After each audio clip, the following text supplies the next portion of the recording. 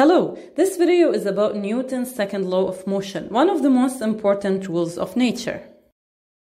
Let's take a step backward and start from Newton's first law of motion.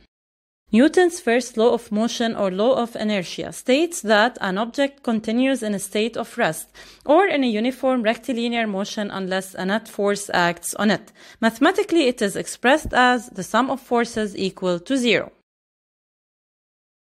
Consider the cart that rests on the floor. No forces act on the cart along the horizontal line, so it doesn't move horizontally. On the vertical line, the weight of the cart and the normal reaction of support balance each other's, and the cart stays at rest. The boy applies a pushing force on the cart. When the boy is no longer pushing it, the cart moves at a constant velocity as long as no net force acts on it. How would the cart behave if the sum of forces acting on it is not 0? More specifically, if the sum of forces is equal to a constant. The car accelerates. Acceleration is the change of velocity with respect to time. This change can appear in three ways. The magnitude of the velocity could increase or decrease, and the direction of velocity might change. What are the factors affecting the magnitude and the direction of the acceleration? Push on an empty shopping cart, then push equally hard on a heavily loaded shopping cart. The loaded cart will accelerate less than the empty one. This shows that the acceleration depends on the mass being pushed. The acceleration is inversely proportional to the mass. For the same force, the acceleration decreases as the mass increases. The acceleration also depends on the net force. In the second case, the boy applies more force on the same loaded shopping cart, so it accelerates more.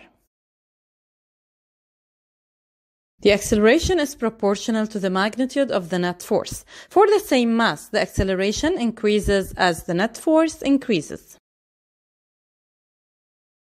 Newton was the first to realize that the acceleration produced depends not only on how hard we push or pull an object, but also on the object's mass. Acceleration equals sum of forces over mass. We can arrange Newton's second law to sum of forces equal mass times acceleration. Note that the net force acting on an object and the resulting acceleration are always in the same direction. Newton's second law of motion is expressed by sum of forces equal mass times acceleration.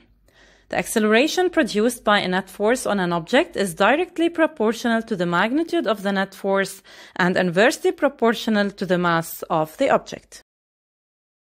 Let's take some numerical values. The shopping cart has a mass of 15 kilograms. The boy applies a constant force of magnitude 12 newtons to the right. The force of friction is of magnitude 3 newtons opposing the applied force. To find the value of the acceleration, we apply Newton's second law. A equals sum of forces over m. The forces acting on the cart are the applied force F, the frictional force, the weight W vertically downwards, and the normal reaction of support N vertically upwards. The sum of forces is the applied force F, the force of friction, plus W plus N. Since the motion of the cart is along the horizontal line, we project along the x-axis.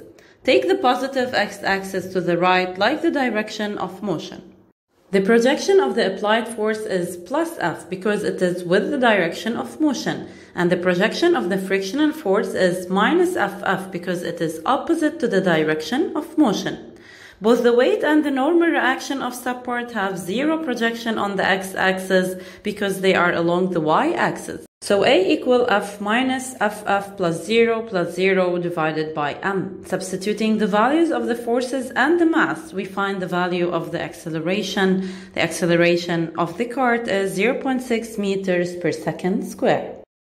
In this video, we learned Newton's second law of motion, sum of forces equal mass times acceleration.